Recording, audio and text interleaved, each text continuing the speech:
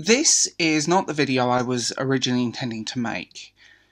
I've talked about Catcher in the Rye on my channel in the past, a very long time ago, in kind of a short review, but I want to talk about it now. There seems to be some very weird tweets going on, and I just thought I would talk about Catcher in the Rye because it's a book I have a very strong love-hate relationship with. So this is a long-form random video, but here we go. So, now I disagree with shaming people for liking the books that you like and writing what you want to write. So someone tweeted, literally had to block a guy because he said that YA isn't real literature, and that I should be writing something noteworthy, and then proceeds to tell me that his favourite book is Catcher in the Rye.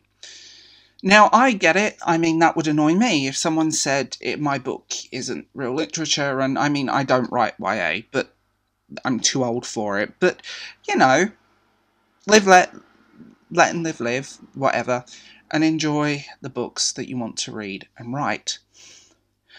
But then, it kind of becomes shaming. So,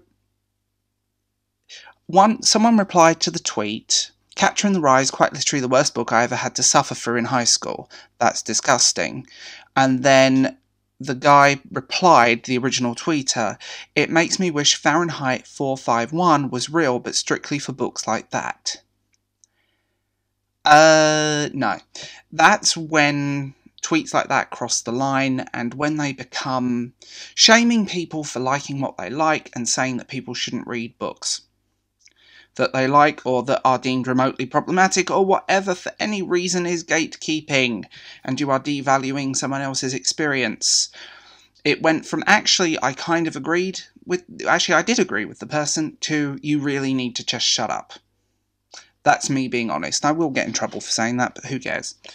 So Catcher in the Rye is, like I said, a book that I had a very weird relationship with. It's school reading in the UK, but in a different way. It's part of our GCSE reading, and it's part of our A-level reading for literature and English. And what's strange about it is that we never get the full version here. So, bulk of our GCSE and A-level reading is not full books. It's paragraphs, chapters. We read them out of order and out of context most of the time. And I have to admit, I forced my way through Catcher in the Rye because it was one of the few books that we actually had to read in full.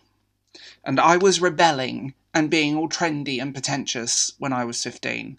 And I was an egotistical prick throughout my teenage years. Like many people I know, and like us all, when we're teenagers we think we know everything.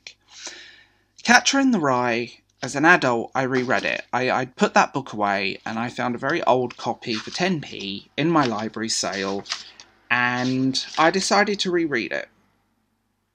And actually, I realised something about the book. That it is the main character's main experience from his point of view.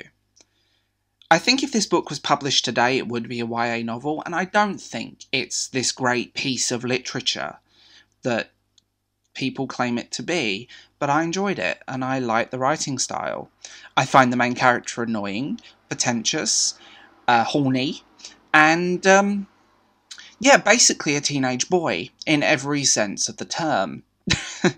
You know, the teenage boy that we all were once. Egotistical little pricks, thinking with our pricks, and that's what this book is about. I think the book comes from a place of pretension, and I don't think it's held too highly, because I think it's important, and it's one of the first books to be written, mainstream novels, to be in a first-person perspective. It probably has more in common with pulp fiction of the era it came out than it does with literary fiction. But reading it, I suddenly realised that it echoed me as a young man, what I thought, what I wanted to do, and how self-important I think we all were. You know, when we're young, we think we know everything, and actually, by the end of the book, I think, reading between the lines, to me, it reads like the main character kind of realises he doesn't know everything and he's not ready. It's an interesting book. It's not a great book.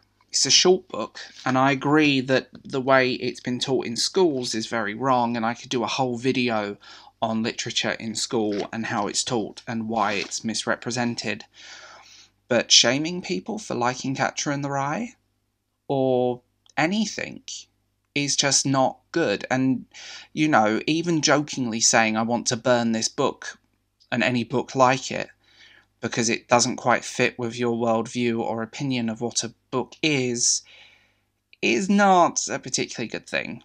And I always think Catcher in the Rye will remain a great classic. It's great fun, but it's a book that I do think is overrated. I always say it changes for me. Some days I think, oh, well, yeah, I get it now. And other days I'm thinking, oh, I can't stand it. I think, for my personal opinion of this book, if I was rating it, I would give it an average rating. But it echoes my experience, and I think it's quite an important book for teenagers to read. But I think the book being forced on you in school is the worst way to read it. And that I find really frustrating, because I think schools and the education system of many countries kills people's love of reading, because you have to suffer through books or out of context or do this or do that. I think this book should be one that you find on its own, and you either love it or you hate it, but I think for me it's a middle ground novel. I do love it though. Right now I love it, and just I think it's a really weird book. I can't say, like I said, I would give it an average rating because of its flaws, but I do actually love it, and in a weird way, because it reflects my own experience, but I also dislike the main character. I never know where to put Catcher in the Rye, but I will stand by my opinion that whether you love it or you hate it, it's an important book. And shaming people for liking this book, you know, go die on the hill you climbed up on. You know, climb that hill and die on it. It's simple. So, anyway, I'm Will. I'm the Bald Book Geek. Tell me what you think in the comments below, and I will talk to you guys later. Bye.